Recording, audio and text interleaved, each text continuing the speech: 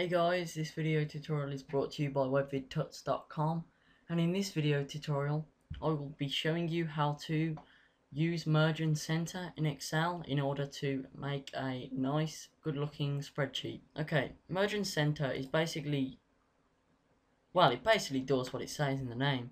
It merges a selected area or selected number of cells and then centers them. In merge and center there are different options you can choose, like merge and center, which is the default one, and you've got merge across, merge cells, and obviously unmerge the cells. Okay, so first, if you have a title on Excel and you wish to merge that title, so let's just put webvidtuts.com there, and it looks quite ugly over there because it's only taking up the range of one cell, and really we want it to stretch across the whole spreadsheet to make it actually look presentable. Okay, so what we're going to do is actually select all the cells which we wish to merge.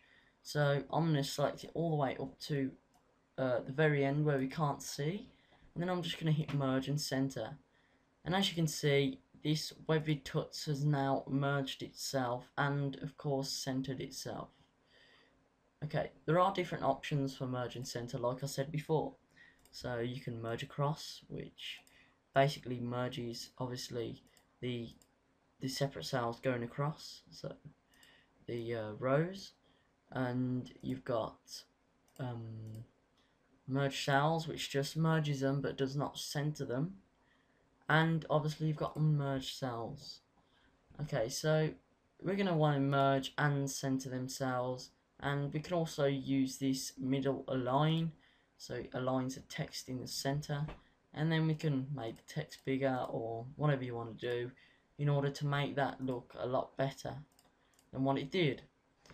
Okay, so that is how you use the merge and center tool. It is useful for, as I said before, presentation and just to make certain things stand out more. And maybe if you've got, say, a name which takes up more than one cell, you can just select the two cells that name takes up and obviously merge and center it.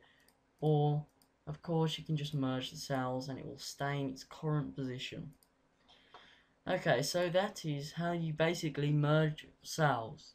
Thank you for watching, everyone, and remember, we do put a lot of time into these videos, so if you could please rate, comment and subscribe.